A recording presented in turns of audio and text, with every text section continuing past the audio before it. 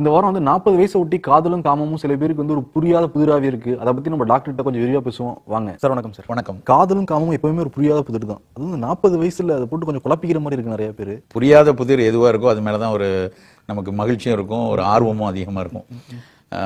இது வந்து அப்படி ஒரு பயங்கரமான சிக்கலான ஒரு கொஸ்டின் பேப்பர்லாம் கிடையாது. காதல்லாம் என்ன அப்படின்னா, நான் படிக்கிற காலத்தில் 30 வருஷம் முன்னாடி வந்து விகடனில் தான் ஒரு தொட்டால் தொடரும் அப்படின்னு சொல்லி பட்டுக்கோட்டை பிரபாகர் வந்து ஒரு தொடர் எழுதினார். அது எழுதுகிற தொடரில் வந்து ஒவ்வொரு நாளும் மேலே ஒரு 2 லைனில் ஒரு டெஃபினிஷன் மாதிரி காதலுக்கு ஒரு டெஃபினிஷன் எழுதுவார்.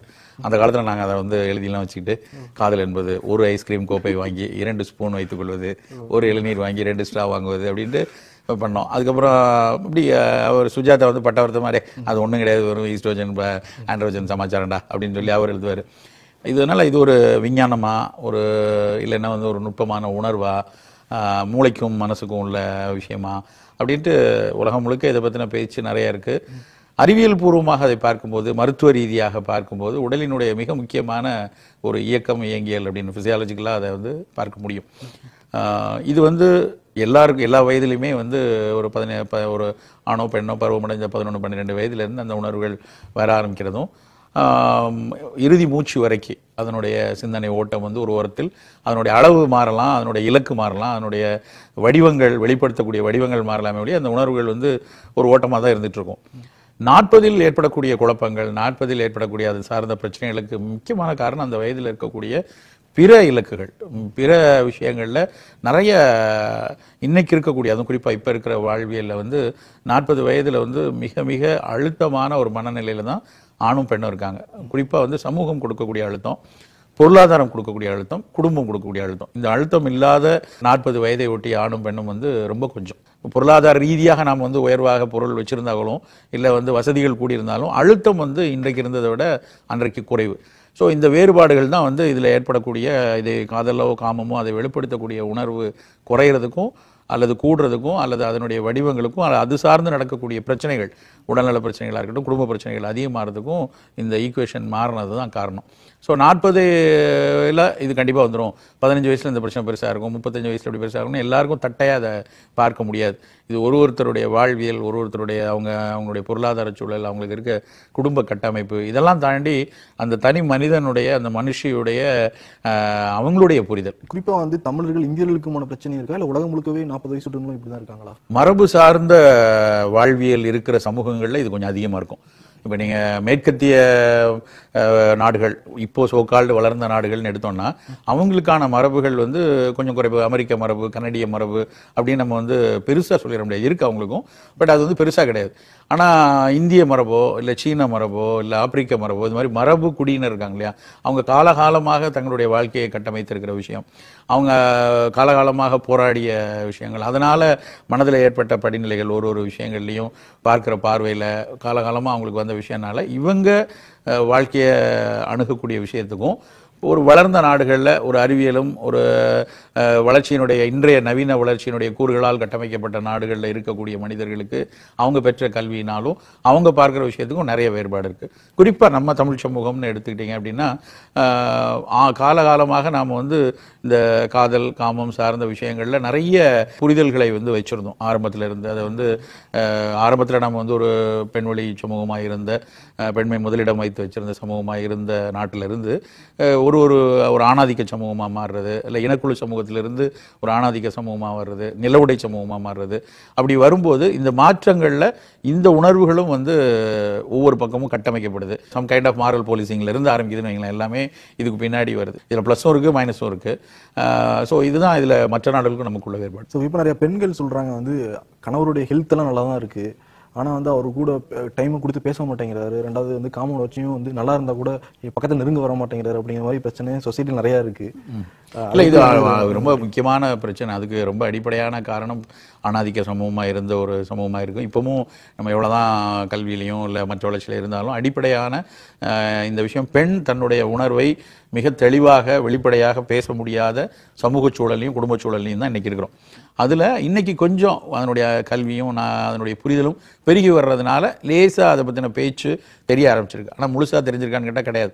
அதை வந்து அந்த வலியையோ இல்லை அதனால் ஏற்படக்கூடிய இழப்புகளையோ அதனால் ஏற்படக்கூடிய அழுத்தங்களையோ உள்ள அடக்கி வைத்துக்கொண்டு இதை விட எனக்கு மற்ற விஷயங்கள் மிக முக்கியம் அப்படின்னு இந்த குழந்தை முக்கியம், என் லைஃப் முக்கியம், என்னோட இது சொன்னால் நம்மளை வந்து அநாகரிகமாக பார்ப்பாங்க, இந்த வயசில் உனக்கு இப்படிலாம் பேச்சு தேவையா அப்படின்னு சொல்லி சமூகம் புறக்கணித்து விடும், அது ஒரு அவமானமான விஷயம்னு நினைச்சு 99% பெண்கள் இதை பற்றி பேசுறது இல்லை. உண்மை நிலவரம் என்ன அப்படின்னா வந்து பெரிய அழுத்தம் வந்து ஆண் கொடுக்கக்கூடிய அழுத்தம் தான். நீ வீட்டுக்கு உள்ள வரும்போது சிறப்பை கழட்டி விடும்போது ஆஃபீஸை கழட்டி விட்டுட்டு வா, உள்ளே வரும்போது உன் உலகம் வேறு, அங்கே உன்னுடைய மனைவி, உன் குழந்தை, உன்னுடைய குடும்பங்கிற ஒரு உலகம் இருக்குது. அந்த உலகத்துக்குள்ளே 1000 ஒரு கவித்துவமான விஷயங்கள் இருக்குது, அல்லது 1000 பொறுப்புகள் இருக்குது. ரெண்டுக்கும் வந்து நீ நேரம் ஒதுக்கி ஆகணும் அப்படின்னு நம்ம சொல்கிறோம். பட் இன்றைக்கி இருக்கிற நகர்ப்புற சமூகத்தில் 40க்கு சொல்லக்கூடிய மனிதர் இதெல்லாம் புத்தகத்தில் படிக்க தான் லாய்க்கு உள்ளே போனாலே இருக்கே சார், வாட்ஸ்அப்பில் வந்துடுறாங்க எல்லாம் அப்படி ஒரு ஆஃபீஸ்லேருந்து எல்லா விஷயங்களும் பயங்கர அழுத்தம் இருக்குது. அப்போ வந்து அவன் வந்து நல்லா இருக்கியா அப்படிங்கிற ஒரு வார்த்தை கூட கேட்கறதில்ல.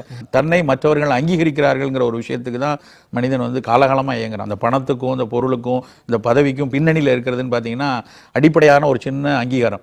அந்த அங்கீகாரம் வீட்டில் கிடைக்கல அப்படிங்கிறப்ப அது வந்து ஆணுக்கோ பெண்ணுக்கோ ஒரு பெரிய கோபத்தை உண்டாக்குது.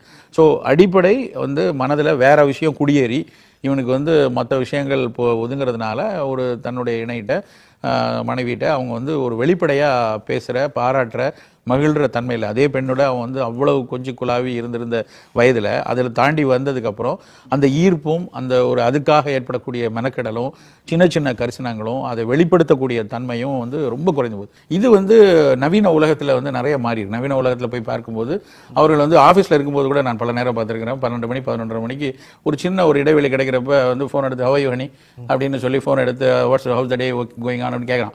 அவ்வளோ வேலை எப்படி போயிட்டு இருக்கு, நல்லா இருக்கீங்களா? அந்த ஒரு நிமிடம் அல்ல 2 நிமிடம் ஒரு சின்ன ஒரு எள்ளல் இருக்குது, அதில் சின்ன ஜோக் அடிக்கிறாங்க 2 பேரும். அந்த மாதிரியான விஷயம் இங்கே இல்லை. அதை வந்து நம்ம அலுவலகத்துலேருந்து வந்ததுக்கப்புறம் எப்படி இன்னைக்கு ஆஃபீஸு என்ன கலாய்ச்சிட்டு இருந்தியா, நான் மூஞ்சி பார்த்தா இங்கே வாங்கின மாதிரி தெரியுது அப்படின்னு ஒரு சின்ன எள்ளலாவது ஒரு விஷயம் இருக்கலாம். அப்படியான விஷயங்களை தொலைத்து விட்டு வீட்லேயும் வந்து அலுவலை பற்றி பேசக்கூடியவங்க, வீட்லேயும் வந்து பிரச்சனைகளை வந்து வாதிக்கிறவங்க, இப்படி மாறுறது தான் காமம் தொலைவதற்கும் காதல் தொலைவதற்கும் மிக முக்கியமான காரணம்.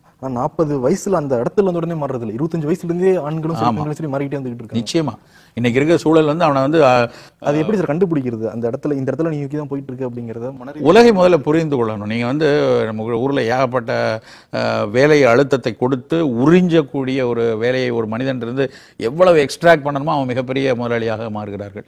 அதை நீ எவ்வளவு எஃபிஷியண்டா அவனுக்கே தெரியாம அவன் சட்டப்பையிலேருந்து ரூபாய் எடுக்கிற ஒரு திருடனை வந்து பெரிய கொலைக்காரன் நினைக்கிறாமோ அது மாதிரி அவனே சந்தேகப்படாதபடி அவனை உறிஞ்சி சக்கையா அவனுடைய மூளையையும் அவனுடைய திறனையும் உறிந்து விட்டு தூர ஏறிகிறது தான் இன்னைக்கு இருக்கிற ஒரு மிகப்பெரிய கார்பரேட் மனோபாவங்கள்.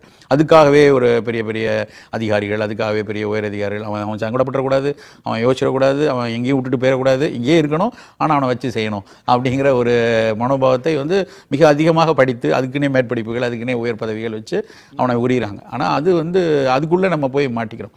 அந்த தனி மனிதனுடைய ஒரு சந்தோஷங்களை நம்ம இழக்கிறோம், தனி மனிதனுடைய நேரத்தை திருடுறோம் அப்படிங்கிற ஒரு விஷயம் நிறுவனங்களுடைய தலைவர்களுக்கும் இருக்கணும், அலுவலகம் இருக்கணும். இவங்களும் அதை புரிந்து கொள்ளணும். நமக்கு இதை விட முக்கியமான வாழ்க்கையில் பொருள்ங்கிறது ஒரு முக்கியமான பங்கு தான், இல்லைன்னே சொல்ல முடியாது. பொருள் முக்கியமான விஷயம், நம்மளுடைய உறவுகள் முக்கியமான விஷயம், எல்லாத்துக்கும் ஒரு ஸ்பேஸ் கொடுக்கணும். கல்வியே வந்து வெர்டிக்கலாக யோசிச்சதனுடைய விளைவு தான் இது வந்து அப்படியே போகுது.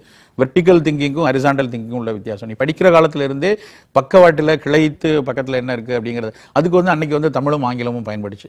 தமிழில் பாடம் நடத்தின வாத்தியார் வந்து உனக்கு காதல் சொல்லி கொடுத்தாரு, உன்னுடைய நட்பை பற்றி சொல்லி கொடுத்தாரு, வீரத்தை பற்றி சொல்லி கொடுத்தாரு. இப்போ அவரெல்லாம் காணுமே. இது முழுக்க முழுக்க நியூட்டன்ஸ் தேர்டில் வந்து எப்படி அப்ளிகபிள் ஆகுது, நானோ பார்ட்டிகல்ஸ் வந்து என்ன கொண்டு வந்து விடுது, ஆர்டிஃபிஷியல் இன்டெலிஜென்ஸ், இதெல்லாம் வெர்டிக்கல். ஹரிசாண்டலில் ஒரு லைஃப் இருக்குது, அதை மறந்துட்டோம்.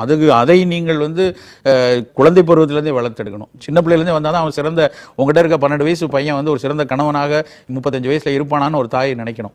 ஒரு தன்னிட இருக்க 10 வயசு பொண்ணு வந்து ஒரு சிறந்த ஒரு மனைவியாக, சிறந்த காதலியாக அவள் வந்து இருப்பாளாங்கிறதையும் சேர்த்து தான் பிள்ளைகளை வளர்க்கணும். அப்படி இருந்து அவங்க ஒரு அந்த பொயட்டிக் லைஃப்பை வந்து சின்ன வயசுலேருந்தே ஃபீடராக வந்தால் தான் 20களில் உழைக்க ஆரம்பிக்கும் போதும், 30களில் ஓட ஆரம்பிக்கும் போதும், 40களில் தேங்கி நிற்கும் போதும் அது சரியாக நிற்கும். 40 வயது ஒரு ஆண்களுக்கு இருக்கிற பிரச்சனைனால உச்சமடைய முடியல, உச்சம் கொடுக்க முடியல அப்படிங்கிற மன உளைச்சல் நிறைய பேருக்கு இருக்கு. அந்த உளைச்சல் அவனுக்கு இருக்கோ இல்லையோ, அந்த போலி வைத்தியர்களும் அந்த விஷயங்கள் லேகியம் வைக்கிறவங்க நிறைய, லேகியம்ங்கிற அந்த வார்த்தை இருக்கு இல்லையா, அது ரொம்ப அற்புதமான ஒரு மருந்து. ஆனால் அதை வந்து ஒரு தவறான ஒரு சொல்லாடல் மூலமாக அதை பேசினாலே ஒரு நகைச்சுவையான ஒரு விஷயத்தை கொண்டு போய் விட்டுட்டாங்க. உண்மையிலேயே வந்து நான் சித்த மருத்துவனாக வருந்தக்கூடிய இடம் வந்து அதுதான். பெரும்பாலான 99% ஆண்களுக்கு பிரச்சனை கிடையாது. உண்மையிலே அவன் பிரச்சனை பூரா மூளையில தான். அவனுடைய உறுப்புகள்லையோ அவனுடைய ஹார்மோன்கள்லையோ அவனுடைய நரம்புகள்லையோ பிரச்சனைகள் கிடையாது. எங்களுடைய மருத்துவமனைக்கு வரக்கூடிய நோயாளிகளை வைத்து நான் பார்க்கும்போது 99% அவனுடைய பிரச்சனை வந்து மனம் சார்ந்தது. உடல்நலம் சார்ந்த விஷயம் வந்து அழகா சீர் செய்யக்கூடிய ஒரு விஷயம். ஒரு சர்க்கரை கட்டுப்பாடு இல்லைன்னு வச்சுக்கோங்க, ரத்த சர்க்கரை கட்டுப்பாடு இல்லை அப்படின்னா அவருக்கு கொஞ்சம் வந்து அந்த எரக்டைல் டிஸ்ஃபங்க்ஷன் சொல்லுவாங்க, அந்த பிரச்சனை கொஞ்சம் இருக்கலாம். வேறு ஏதாவது ஒரு தைராய்டு வந்து சரியா இல்லை, இல்லைன்னா ரத்த கொதிப்பு வந்து மிக அதிகமாக இருக்கிறது. அப்படி இருக்கிற நிலையில் வந்து அதுக்கான காரணம் வந்து அவனுடைய உடலுறவில் அவனுக்கு வந்து பிரச்சனை இருக்குன்னா அதுக்கு காரணம் இந்த பின்னணி காரணம். இதை சரி பண்ணால் அது சரியாயிடும்.